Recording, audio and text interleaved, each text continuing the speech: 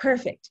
So let me start again for the ones that have just joined now. Welcome to our Unleashed Today and the 93% session on interviewing and self-love. I would like to introduce Lisa as our first speaker. Lisa is the co-founder and a CEO of Alaria, which is an amazing organization focusing on diversity and inclusion. Lisa has done a lot of research on unconscious bias, all types of unconscious bias in the workplace, but also in, let's say, the differences between males and females and how they perceive different things. And she will be telling us more about it just in a moment. And she is also a very inspiring speaker and has a lot of public speaking experience. So Lisa, welcome to our webinar. The second speaker that we have is Richard. Richard Pickard is the CEO of Inclusive Search, which is a recruitment agency in London. And Richard's specialty is to basically recruit talented women in quite senior positions and be trying to introduce this dialogue around gender diversity and just basically bring women into inclusive places and not just only find the talent among, let's say, all the candidates out there, but also educate the different companies to see diversity and inclusion on their agenda and take that seriously. So welcome, Richard, to our webinar. And my name is Kate Surala. I'm here on behalf of Unleashed Today.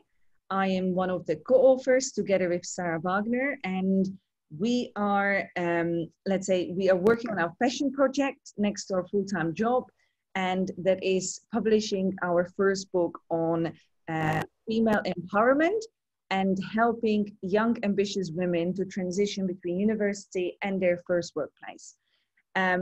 We do that with our team of 20 volunteers. I have not managed to fit everyone on this screen, but you just get the idea. We have this team that we have composed of different experts and nationalities, ethnic groups, and also we also have 2 men on board. I'm very excited about that there are men among us that are also supporting this very important cause. And we are all working on publishing our first book on Amazon. We are doing the self-publishing process, basically gathering all the experience and knowledge that Sarah and I, and also our 50 experts that are joining our book have experienced. And Richard and Lisa are among them, and they will be sharing more on their stories, but much more today during the webinar. Just to give you a brief idea of the 7 chapters that we cover.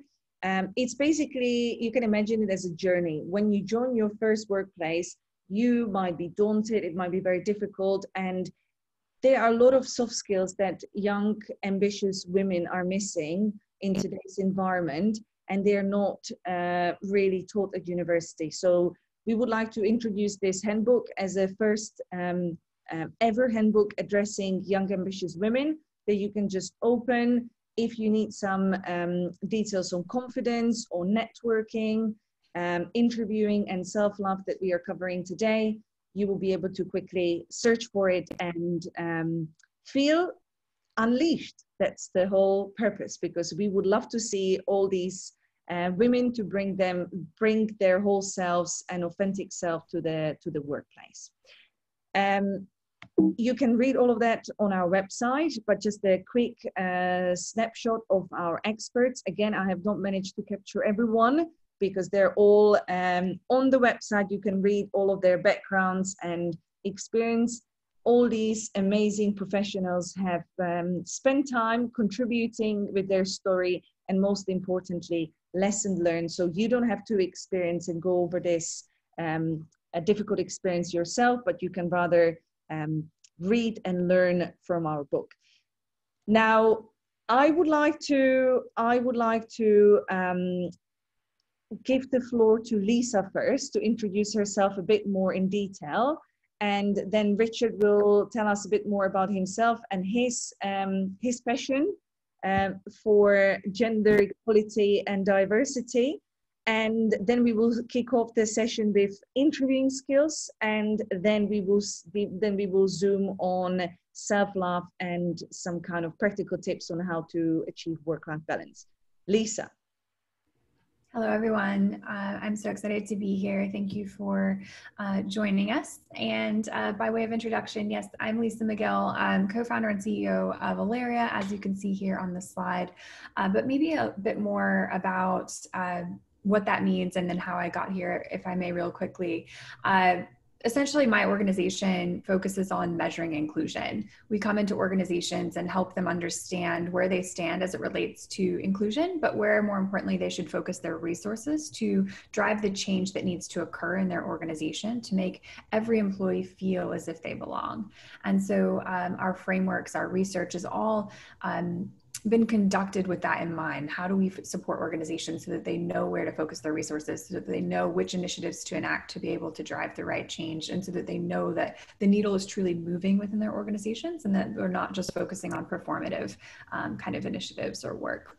And so we do that on an ongoing basis in workplaces. And then we have a nonprofit as well that steps into different ecosystems such as entrepreneurship or education or emergency management to kind of look at the same thing, looking at what is the access, what is the sense of equity and inclusion that exists within other ecosystems outside of just the workplace. And so that work is really key and important to us. And, you know, just by way of, you know, beyond just this moment of what I'm doing here, I want to just point out that, you know, I was, I would say successful young. I worked full time the entire time I was in college, which I think is a very important thing that you'll see kind of woven throughout my comments or my perspective in these topics that we're going to discuss today. I did not have the opportunity to go away to college. I was raising my siblings at that time. Apparently there's a wind blowing outside right now too, so we'll mute in just a moment. But I just want to say that, you know, every journey is different, and that you can be successful no matter your upbringing, no matter your context or conditions, and that it's really about not letting your outcomes, your goals, your dreams be swayed by anyone's limited views or expectations of you. And so I would just say that that's been a strong kind of vision and reality of my life. And I look forward to sharing more of that with each of you. We are so glad to have you here, Lisa. And thank you also to be somehow matching with our slide. I didn't anticipate that, but it's a nice touch. It's perfect. Richard, I should have gone for blue. You know, originally I had that in mind, but here we go. Absolutely. Thanks, Kate. So my name is Richard Pickard, and as Kate said, I run a recruitment firm in London called Inclusive Search. I've been in recruitment for about 25 years, and for a large part of that journey, I was quite frustrated that most clients and also most recruitment businesses they didn't really have a passion for gender diversity. And I guess I got introduced to some really inspirational female leaders who changed my mind at exactly the same time that my daughter was starting university. My daughter's now in her final year at university, and for the last 2 or 3 years, I decided to start my own company and take the experience that I'd got and have a very specific mission to work with clients that want to have women in senior and strategic roles.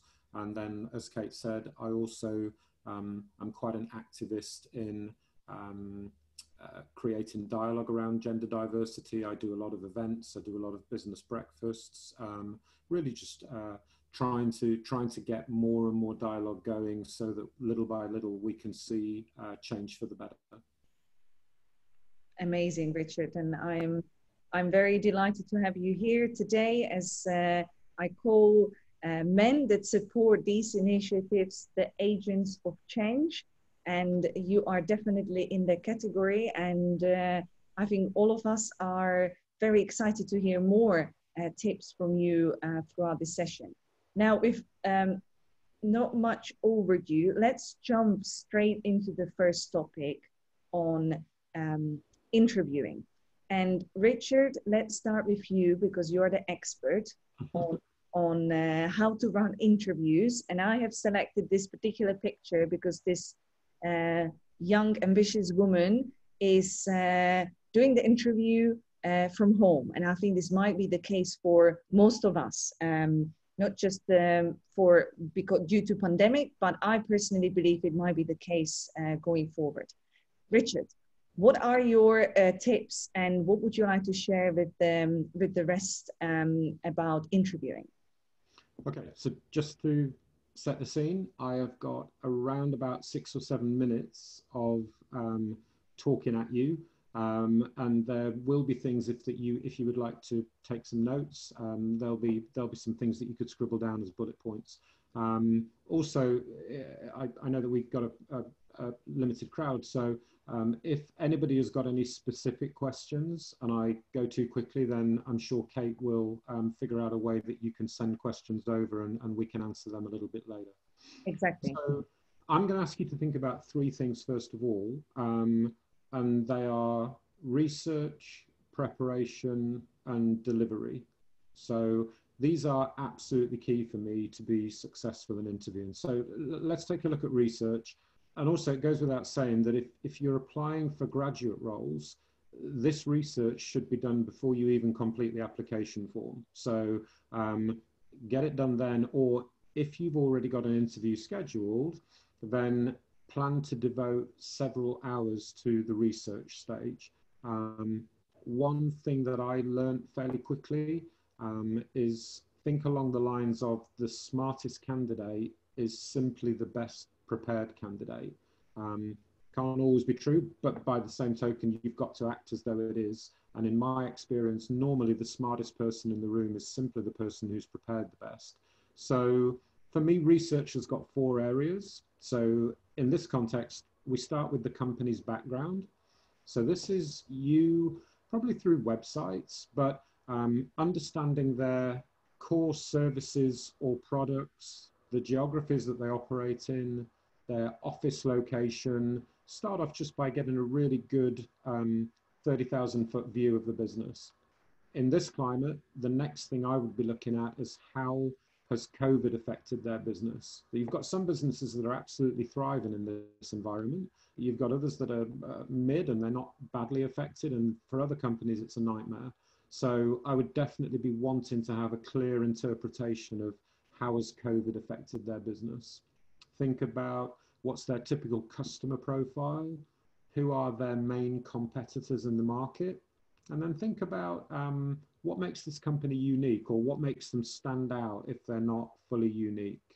And the trick, if it is a trick, I would always be looking at press releases, or I would be doing a Google search and clicking on the news tab, or I would be looking and reading quarterly reports, and I would set myself the challenge of wanting to know the biggest piece of news that I could find out from that company in the past 12 months. I use this all the time in my recruitment career. I meet lots of clients for the first time, and if you're not careful, you end up in quite a transactional, just an exchange of information. And if you think about it, that's a little bit like the interview scenario. You're meeting somebody, especially when you're doing it online. So what you've really got to do is try and project your personality and try and find something that is authentically you. And so what I would do is I would always know some hidden gem of information about the company, and I would be waiting for a sentence when naturally I can expand upon that and say, oh yeah, that's really interesting because it reminds me of something that I noticed in your Q3 report that you'd launched a new product in. And so long as it comes in naturally, rather than an obvious attempt to just be a teacher's pet, I think it can then lead to quite a genuine, authentic exchange of ideas. And it can change your interview from just formal Q&A to a little bit more of a conversation. So the next area is recruitment specifics. It is pretty straightforward, but obviously revisit the job description, think carefully about what does the job involve me doing, And then obviously you're trying to mirror back to what education or what courses have I taken or what experience have I got that is particularly relevant to that. So make sure you know the job inside out.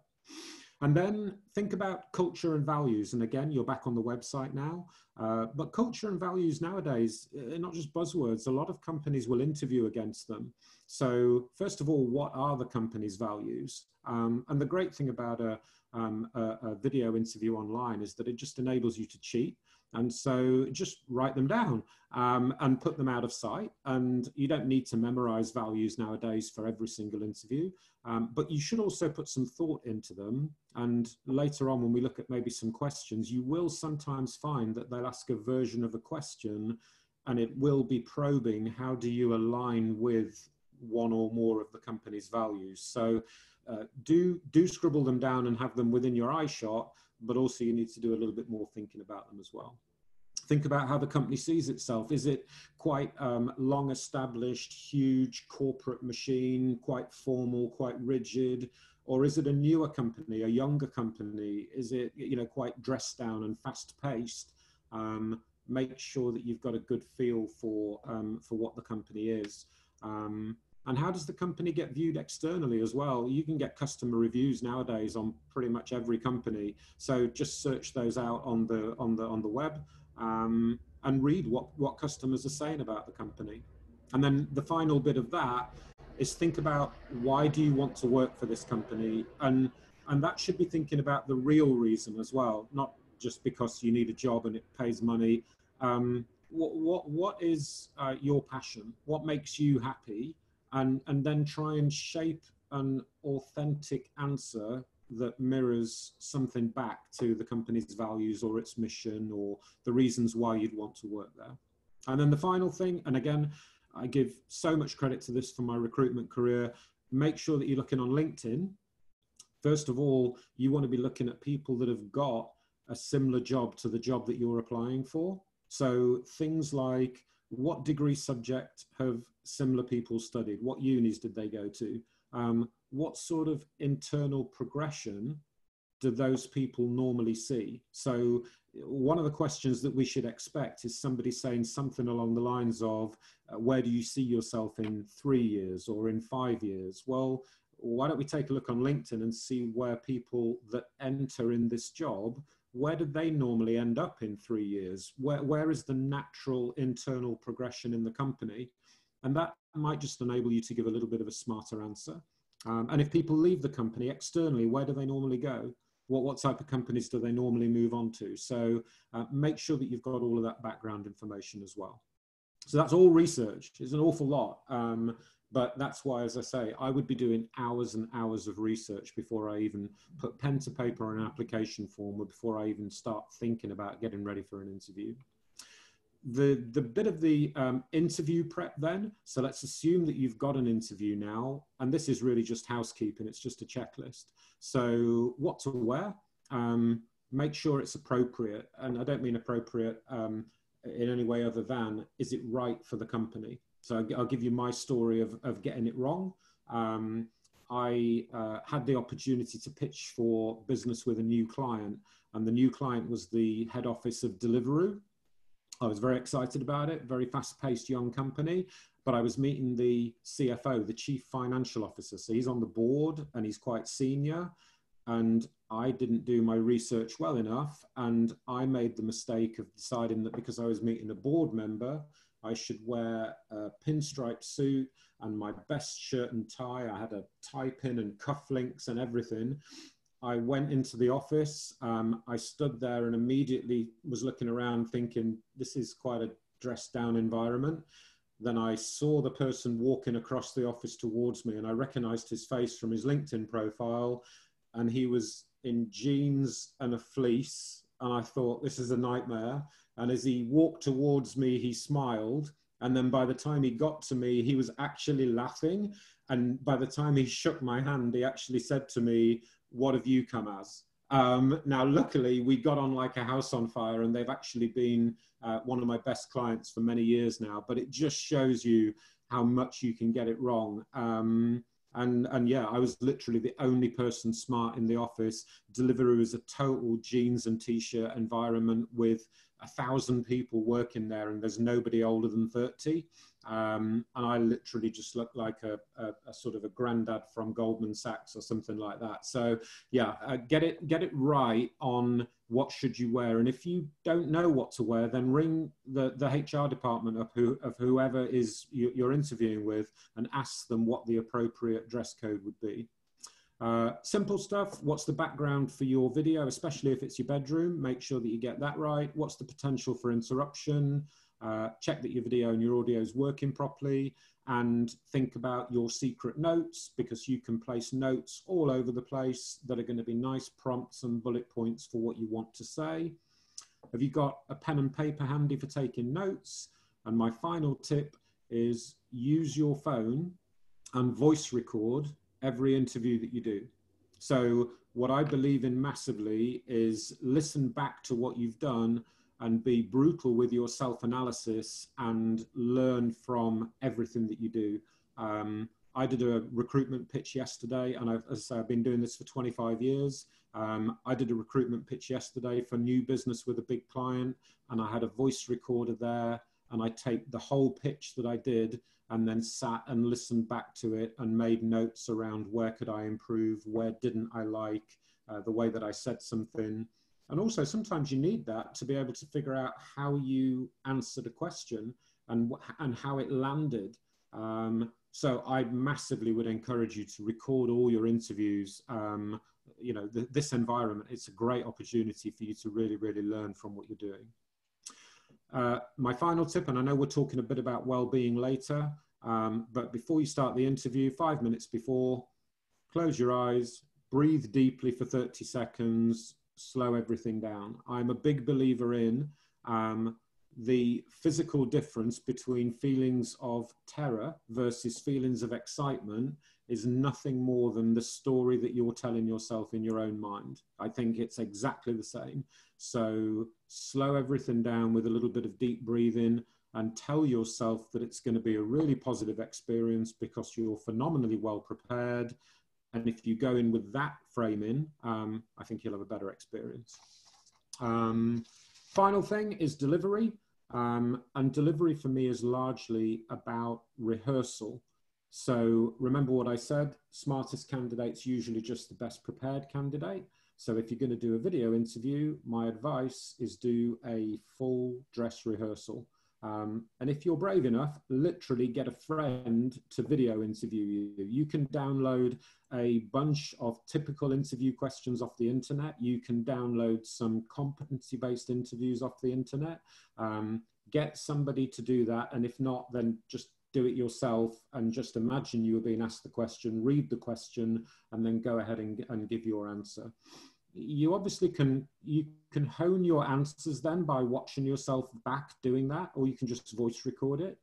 But also, most importantly, what you can start to do is practice your style. So things that I always imagine, I think that by video, you probably need to project your personality, maybe an extra 10 or 20%, so that they feel that they're getting to the real you. So smile, project enthusiasm, be animated, use your hands. I mean, don't go crazy, but you certainly can use your hands to show that that you're passionate. Be polite, be well-mannered, don't be over-familiar, don't swear, don't fidget, and listen carefully to the question that you were asked and make sure that you answer that question. And my final bit, think about some killer answers to fairly predictable questions. So this starts really with, it's pretty likely that the beginning of the interview is going to be, how are you today? So what are you going to say to set the tone? That first impression, what are you going to say as tone, pace, excitement? There's many ways that you can do that. I'd be paraphrasing, but my version of welcoming myself or introducing myself today was, hello, my name's Richard Pickard. That's just how dull I am. You look at Lisa, her her version was much more like, I am delighted, or I'm thrilled to be here, or I'm so excited to be here. You know, straight away I was jealous that she created that connection, and mine's, you know, just totally. But think about that. That's the first thing that you're probably going to be asked is, well, how are you doing today? Think about something along the lines of, you're probably going to be asked a version of a strengths and weaknesses question. You're probably going to be asked some version of, where do you see yourself in 3 years, 5 years? You probably would be asked something about, how do you work in a team? How do you look at challenges? How do you respond to feedback? And probably something that tests in some way your alignment to values.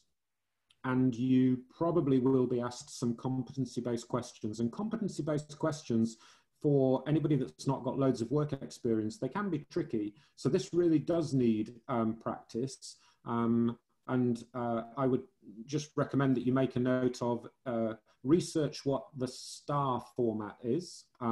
It's situation, task, action, result, and it's a structure for you to answer competency-based questions. And rather than me talk about it for 5 or 10 minutes, just take a look at what STAR format is. And that's really, you want to try and already have a lot of that stuff pre-prepared. Think about competency-based questions from your uni, from extracurricular stuff that you're doing, and also prepare that. Think about your achievements and interests outside of your studies. And at the end of an interview, especially online, I think the important thing is that they feel that they've warmed to you as a person and that they've met the real you, rather than that this was some sort of transactional Q&A where they asked a few things, you answered a few things, and then we closed the call. Projecting your authentic personality, I think, is probably the #1 goal. Let me pause there. Richard, you have absolutely killed it. I think that those tips, if we were to apply all of them, we will all rock at the interviews. But I just want to emphasize, it's about practicing it and just trying out more interviews and more situations, because you will kind of get more familiar in that process. Now let's hear from Lisa and her tips on interviewing. Lisa, what would you like to share with us? Yeah, that was all so wonderful, Richard. And I'm just going to apologize in advance. There's apparently somebody on my roof doing construction. So I don't know, bad timing today, but out of my control. So we're just going to try to ignore it. If it gets too loud, I'll pause and mute. But I think that the thing that I will add, because Richard has already covered this so well, but like, it's just this nuance of,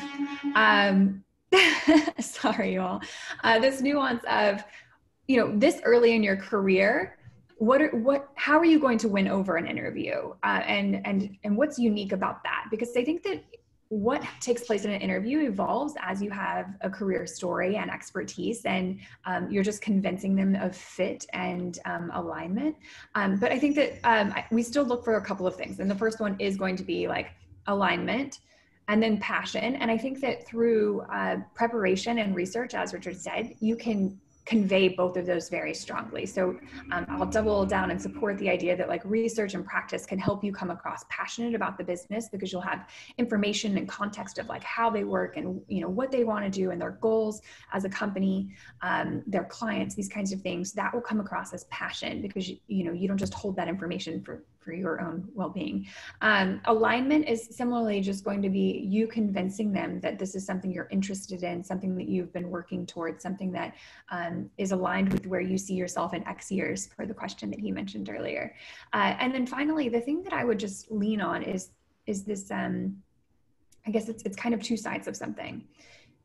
It's like, how do you convince them that you have experience when maybe you don't? And it's, the tips I'll give there is the fact that you can come, one, it's like, you hold on to the framing of the conversation.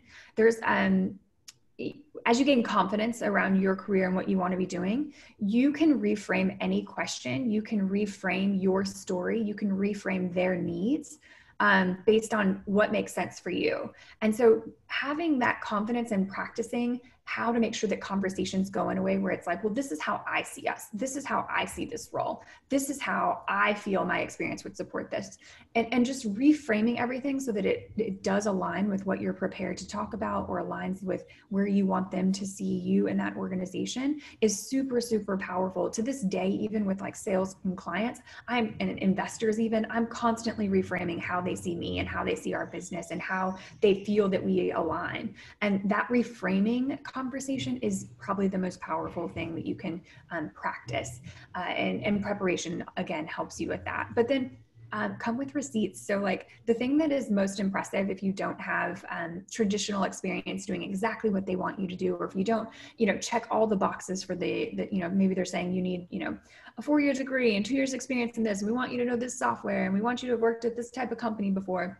Those things, like, one, just know that like the person writing that job description probably doesn't enjoy writing job descriptions and maybe isn't qualified or experienced writing job descriptions. So it may not actually matter. A lot of times we'll find that the requirements that are listed in job descriptions are not actually requirements. So just apply anyway, but also convince them that you have what they need, even if it's not that thing that's in the checkbox list. So like, when I'm saying come with your receipts, I mean, build out the story, make it easy from like your profiles and your resume and such for them to link off and see that you have experience. So that could be things like letters of recommendation that speak to your leadership skills, or that speak to the fact that you work harder than anyone else in the room, or that you accomplished some incredible goal, right? So letters from other people that are supporting your characteristics and personality. Things like certificates and classes and courses that align that you've completed. Instead of just saying that you completed them, write something up on Medium, write a blog post about what you learned there. Make it tangible, show that you processed that information and it became something. So that could be showing a project, showing if you're a designer, it's obviously like showing that work, but like if it's a business kind of, more strategy based kind of thing, write a blog post about how that class changed the way you see X, whatever it might be, and link to that. And so that it's very clear that like, not only do I have experience by taking this class, but I have thoughts, around it. That is very powerful. And then finally, same thing. It's like articles, blog posts, social media content. Like this is all a reality of the way that we exist these days. So having a voice around where you're headed in your career is super powerful as well. So I would just say, don't be scared to like misstep or to like speak too early. Build that voice early. Even if it's the week before your interview, like put something out there so that you can point to the fact that you have been thinking about this and are working towards it. But yeah, those are just the things I would add, is just like convey passion. Your job is to convince them that you're aligned. Your story of experience is completely up to you. It's not the checkbox exercise from the job description. Come with whatever receipts and framing you can to convince them that you are going to be I hate the word fit, to be honest, but I'm going to go with it for now. We can get into that a whole nother time. But yeah, I think that's what I would add. Thank you, Lisa. Again, great tips, and I think very actionable ideas that you can already start working on now, even before the application process. I would just like to add a few tips also that we share in our upcoming book, and Sarah and I are writing on them in a bit more detail, but let me address 3 things. First one is a follow-up. I would say that follow-up is the most powerful thing that will leave the interviewer with the impression after your interview, and we would suggest that you follow up within the next 24 hours. You want to make them believe that you are still interested, you enjoyed it, you can summarize it quite briefly, just what were the some points that you discussed. If there was something that you didn't know during the interview, you can respond to that question in a follow-up. My biggest weakness was that I used to write huge follow-up emails, and then it would actually, I would try to like overdo it. Please don't do that, because otherwise you send massive emails and they're just thinking, oh my God, they're so desperate. You don't want to convey that message. So a short, concise follow-up email to each individual personally will be excellent. If you can't get their email, send them a message on LinkedIn. Don't just connect, but personalize the connection. Write down, hi, Richard, or hi, Lisa. It was really nice to speak to you today during the interview. I really enjoy discussing X, and I look forward to staying in touch, or I look forward to hearing about the next steps. You know, make it very simple, short, to the point. If they accept your connection, say, thank you for accepting the connection. But, you know, don't like say, oh, I'm a great candidate and I am perfect for this job. Like, I know that this is, when I was a graduate, I always felt that I need to like oversell myself. You start to sound desperate. Don't do that. You want to really stick to your strengths and just kind of convey them in a simple message. So that's one on follow-up. Second, and Richard already touched on this, when they ask you a question, take a moment and think about the answer. Don't just immediately respond, because there are a lot of people, and it's just not about interviews, but they just say something which is not related to the question at all. And it gets frustrating for the interviewer, because either they feel like you're not listening and you're not really getting in you're not really answering the question, and they are not hearing what they always wanted to hear, because that's the reason why they're asking the question. And two, you just keep rambling on about something else that they're not really interested in. So just make sure that you listen to the question. And if you don't understand and you need a bit of time, say, if I understand you correctly, you're asking me about X, Y, and Z. Is that right? You see, I just got like 5-6 seconds to think about my answer. And the last tip that I would also share, and it's something that we discuss in our networking chapter, but also in the confidence chapter, when they ask you about something, just don't keep talking like you don't give them a 30-minute presentation. You can read from the person, and especially when you see them, if they're so interested or they're looking up or down, they usually probably get a bit bored. So you need to read the body language. It's very difficult to do it over the computer. It's much easier to do it in person, but know when to stop. It's always good to, for instance, talk for a bit and then answer the question, say, would you like me to elaborate on this a bit further? Because you don't want the worst thing. And from my experience, I also, of course, I have been an interviewee, but I've been an interviewer because in my previous role, I also covered the HR function. So one of the worst things and the most draining experience I've ever had is that when a person would come there and keep talking for 30 minutes and I would not know how to stop the chat. So really think about it. How do you convey yourself, how you're going to present yourself in the most authentic way, but also respect the space and definitely respect their time. If they say that they need to finish at 4, don't keep talking so they can't really escape the meeting. And the last tip that I would share is have very good questions, prepared, studied questions, something very targeted on each person, and try to balance it. If you have 3 or 4 interviewers, you would like to have a small question for each, so you don't make them feel excluded. So those are tips from me. I would like to hear if anyone has any questions at this stage. Please type them in the chat. Richard and Lisa, would you like to add anything else while we are waiting for the questions? I liked what Lisa said a lot. And the other thing I would add then is if you have time, and this could be more effective if you say in your second year rather than in your final year, reach out to people on LinkedIn and look for mentors or look for buddies, people that are doing the job that you want to do. I've been astonished at how generous people are on LinkedIn. Most people that are successful, they, especially nowadays, they really understand the concept of giving back. And if you get somebody smart that just sends you a really genuine, authentic message, which says, I wonder if you'd have a virtual coffee with me because I'd be so excited to do the job that you do, or something, the power of you just reaching out to people and just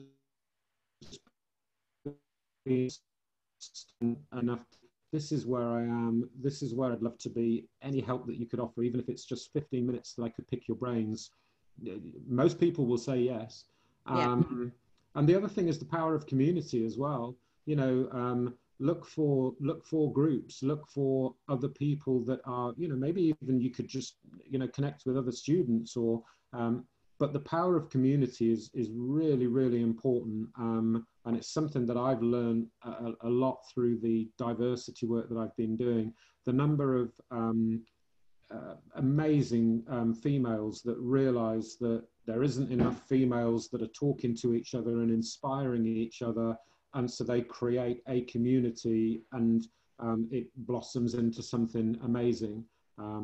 You were all here when I was chatting at the beginning about the lady that I interviewed who set up Coding Black Females for Black females who are working in tech.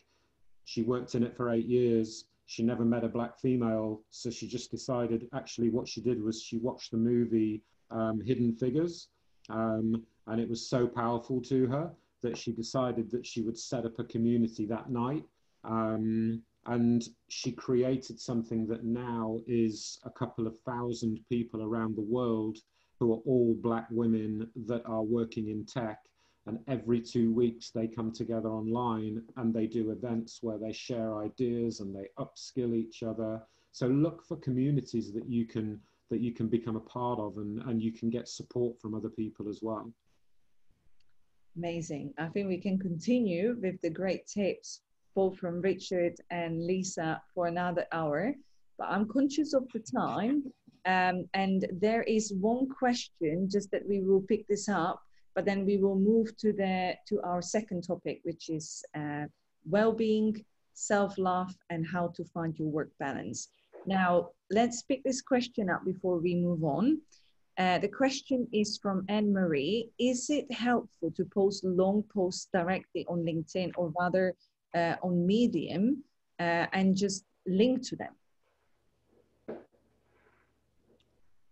Sorry, what was I didn't quite catch the gist. Is it helpful to post longer posts directly on LinkedIn, or rather, I guess, post it somewhere else and link that article to LinkedIn? Yeah, I would probably, me personally, I would probably do that.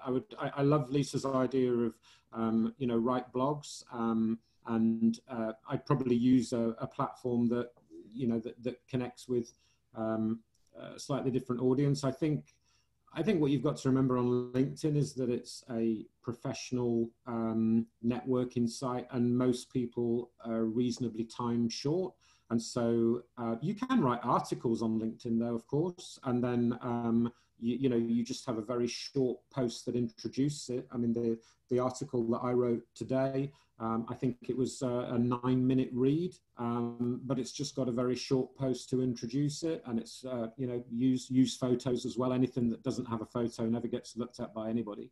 So yeah, you could do either, but certainly don't fill the text box on a post on LinkedIn. Don't fill that with the maximum number of characters. I think it allows you to write something like 1,500 characters or something. Nobody has got the time to read 1,500 characters. But it's very clever now as LinkedIn, in that it'll say the number of minutes it takes to read your post, and if somebody has got interest, they might read the whole thing. Excellent. Yeah, even now, I often will write articles and publish the original content on LinkedIn on Medium or somewhere else. And then on LinkedIn, I'll either post and like link to that article, or you can create an actual blog on LinkedIn, but you don't have to put the whole thing there. So at least then you're like targeting your traffic, and it's there for accessibility purposes, but then make it very clear in the LinkedIn post that this was originally published on Medium, like, or wherever it might've been published, and you can read the rest of it here. And so I would just use LinkedIn as more of like a way of sharing and getting it in front of the audience wherever they're at. But the platform of which you originally published doesn't matter as much as making sure that you own that content and know where to find it at all times. Great. Let's move to our second topic. And here we have a lovely illustration from our illustrator at Unleashed today. And this young, ambitious woman is trying to, you know, manage her successful career, but also she wants to stay well. Lisa, Could you share some tips with the audience on how to love yourself and how to find these habits that you introduce in your day-to-day routine? Yes.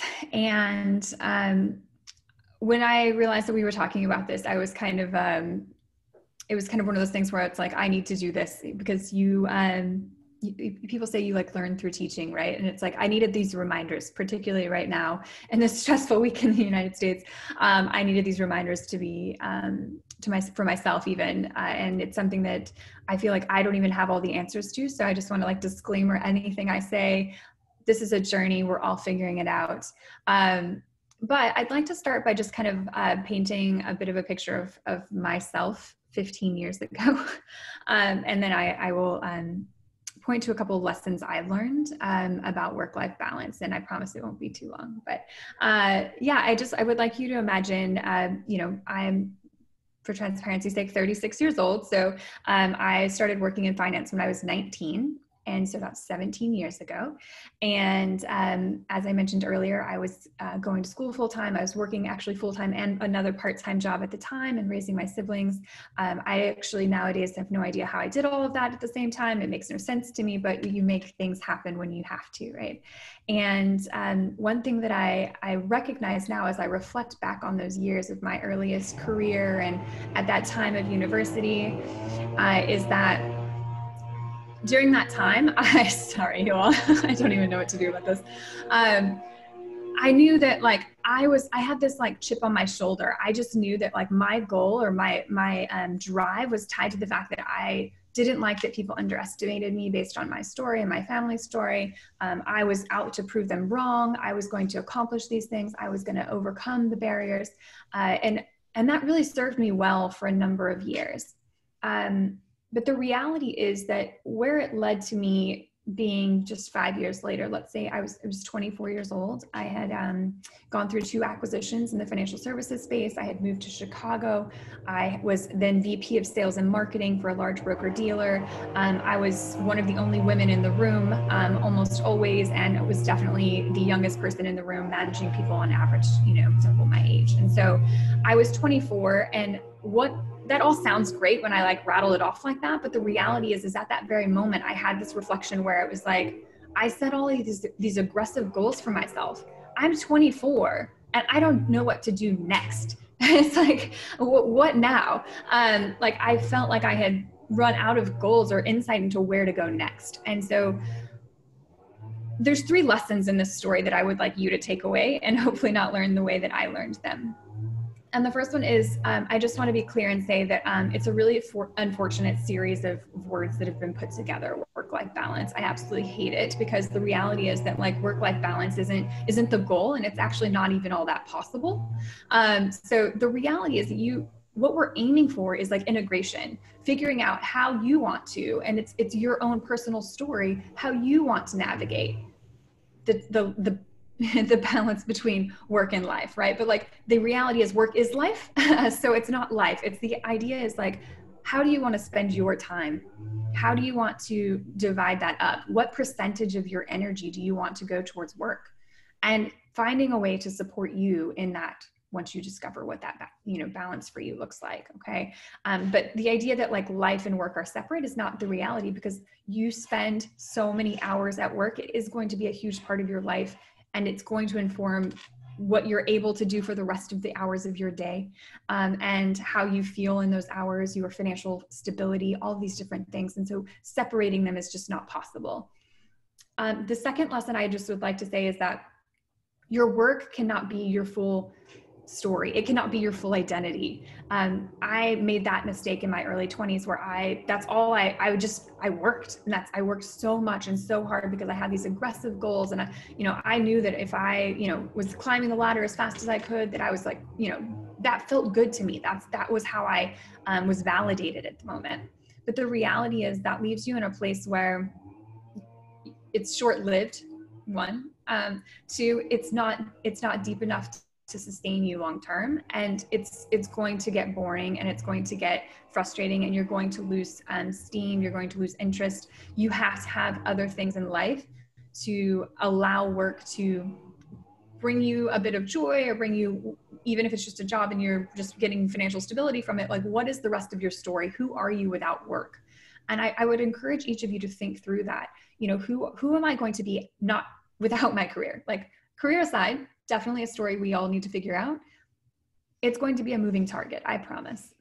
Unless you're my sister who has known she wanted to be a veterinarian since she was 6 and is actually a veterinarian and spent, you know, too many years in college trying to get there and is now successfully doing that. I don't know anyone else that has like not had a career that's been a moving target. You evolve, you discover new careers, you discover new talents, you the world evolves so that there are new jobs and new opportunities, right? And so you have to be able to be nimble and be willing to adjust that story. But who are you outside of that story is really important as well. And so I want you to think on that.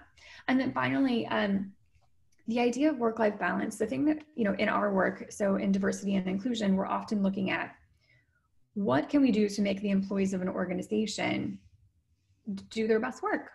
Like, what do they need to be able to do that? And so when we're looking at this bucket of work-life balance, the reality is that everybody works best or delivers their best work under different conditions, under different working styles, at different times of the day.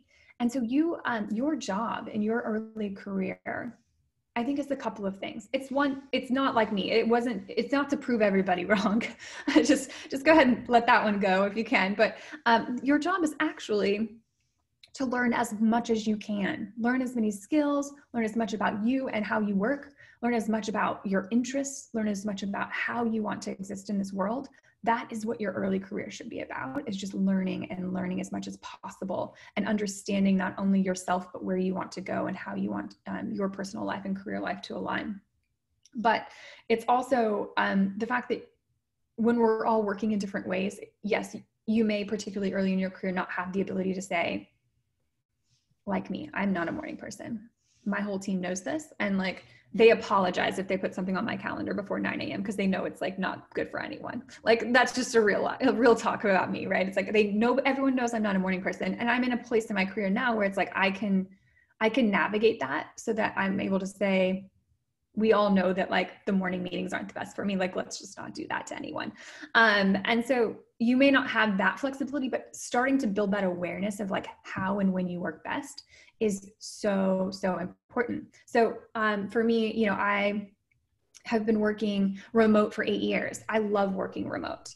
I love having flexibility in my schedule. I am not a morning person, as I mentioned, but I will work, you know, 12, 14-hour days, not uncommon. But at the same time, I may also take Thursday and just go hiking for 8 hours because that's the balance. That's how balance works in my life. Is like, I need to check out and like be outdoors away from my screen for like a good chunk of time. So I'll go hiking, I'll go camping. When travel was a thing, I would disappear for 2 weeks and go, you know, explore a country. My extreme on and off is how I work best, but that may not be how you work best. So understanding whether you like to be in groups of people, working on your own, working in an office, working at home, if you're able to be disciplined in your routine at home is a key one. But also, you know, what hours you work best, when do you need breaks? Like how often do you need to like step away and take a bite of, you know, food, whatever it might be. These things that you learn about yourself are actually more important than so many of the skills that you'll learn along your career. And so when I'm thinking of taking care of yourself, just to kind of wrap up here, and, you know, thinking of work-life balance, my biggest thing is just to urge you to be on that journey of understanding yourself and how you best work and what work is in the big picture of your life to you.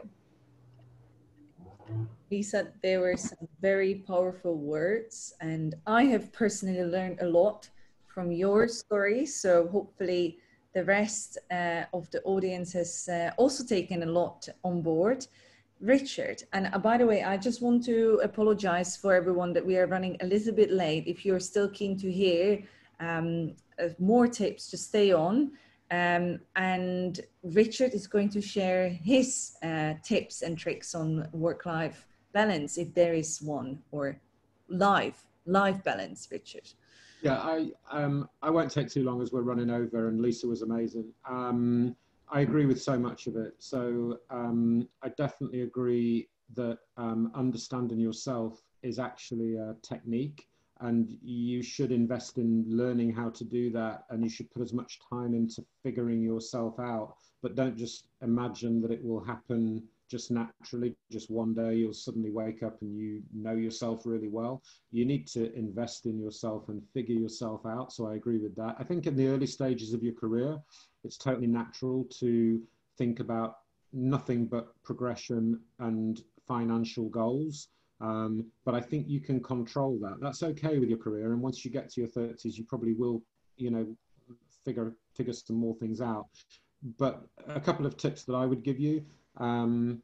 I divide my life into 3 areas: physical and mental health, my relationships with people, and my investment in either my career or my skills. So those are 3 distinct areas. And when I get up in the morning, I create an intention for that day. And it's in one of those 3 areas.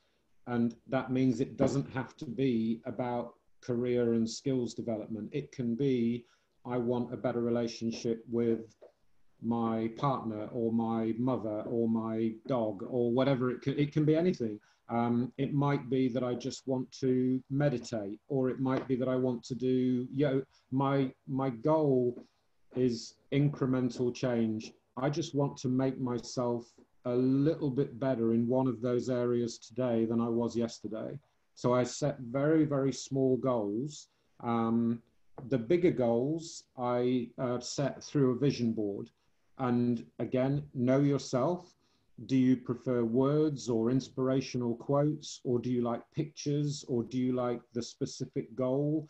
But spend time thinking about what is important to you, or what would you like to achieve in the next 3 months and 6 months and then 5 years, and then in some way visualize that on some board so that you can keep revisiting that, or even every single day you can look at it and allow it to inspire you in some way. But headline things: exercise, eat healthy, take care of yourself, figure out how you de-stress. You know, what do you need to do when life's getting on top of you? That's a real trick. You know, do you need to work out, or do you need to read a book, or do you need to go hiking, or do you need to ring your best friend and just let it all out, or whatever it is? Figure out how you de-stress, and learn the lesson of glass half full. It's a bit like what I was saying before about the physical symptoms of going on a roller coaster and being just about to have an accident. It feels almost identical. The difference between terror and excitement is so close. It is how you frame it in your own mind. So you can make everything a drama if you want, or you can simply look at challenges that you hit in life and think, that's quite exciting. Change of direction, but it's an opportunity for me to learn something new. And it's the story that you're telling yourself. And I think when we're, you know, until you've got 10 years life experience under your belt, in the work environment, you just miss that trick.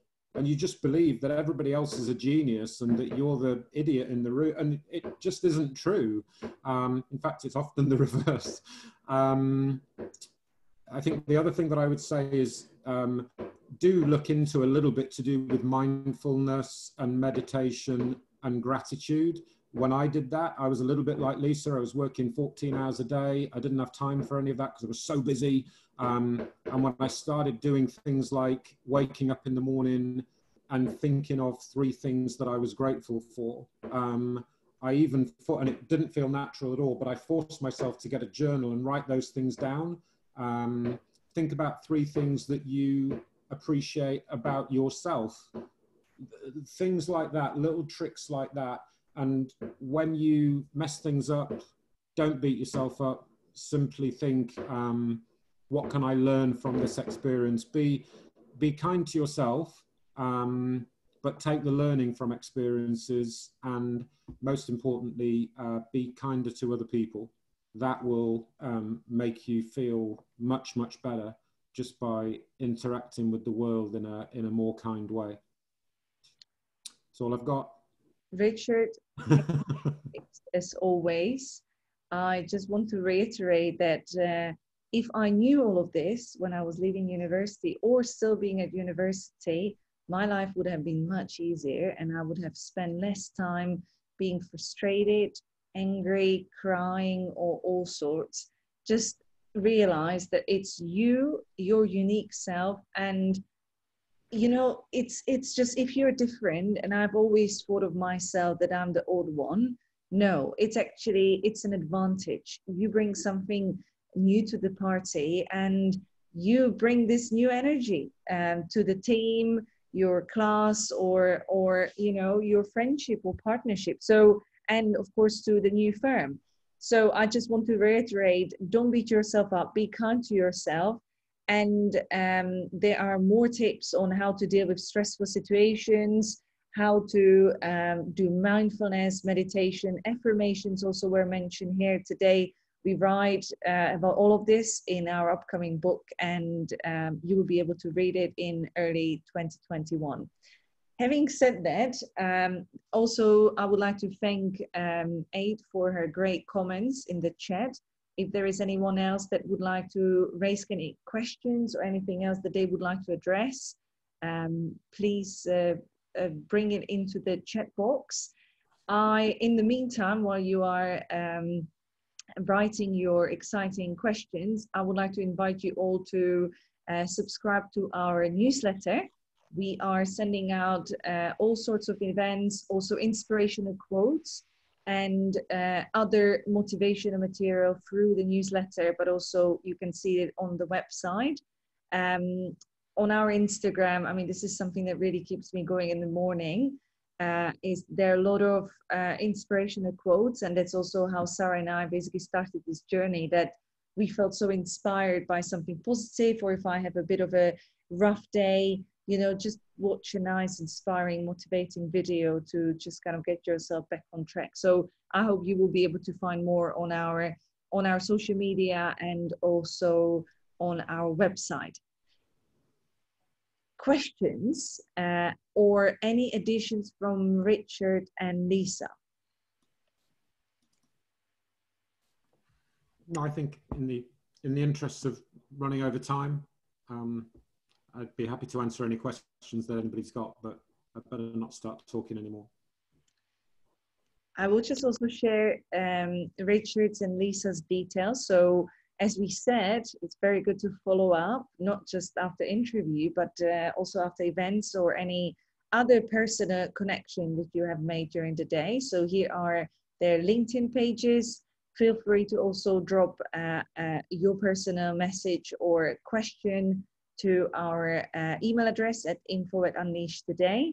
And I would also like to greatly thank the 93% Club for co-hosting this event with us, because it was, and again, an excellent session on other skills that are important in our lives. And I guess we will end it here. Rich, can I say just one last thing? Yes. You just reminded me when you showed my link. Emma and Anne-Marie, just I just extend the invitation to you that in the spirit of what I just said, if in any way my community would be useful to you, I'm incredibly well connected on LinkedIn. And if you would like to reach out and connect with me and let me know what career you are thinking of going into, I'd be more than happy to connect you with people in my own network that can help you. I don't know if it'd be worth its weight in gold, but I think, you know, I'd be more than happy to do it. So I'll extend the invitation to you. Excellent. You see, you're already networking here in the live session. Love it. And just to add on that, I have met Richard and Lisa on LinkedIn.